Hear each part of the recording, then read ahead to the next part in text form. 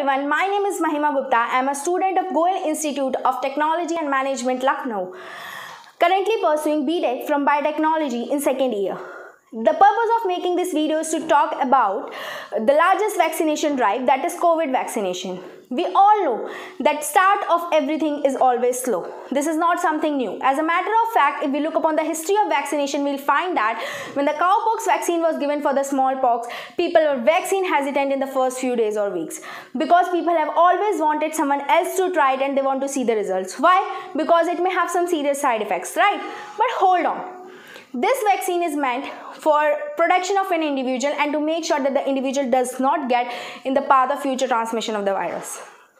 I also emphasize that if you get vaccinated in the current situation, you are fulfilling two purposes. Number one, you are protecting yourself, your immediate family, and you are getting more prepared and confident towards your daily duties which we are sworn in for. Secondly, if I get vaccinated, virus cannot pass through me. And I'm suppressing the chain of coronavirus, which is a societal cause.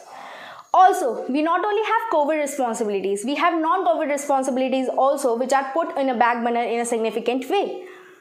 So, cases are down, fatality is down, and if we can get maximum number of people vaccinated quickly, they will have a certain degree of immunity and we may prevent any spike that may happen in future. So my appeal to people is that we may not have 2 to 3 months, we may have a situation that may become worse even in the next few days or weeks.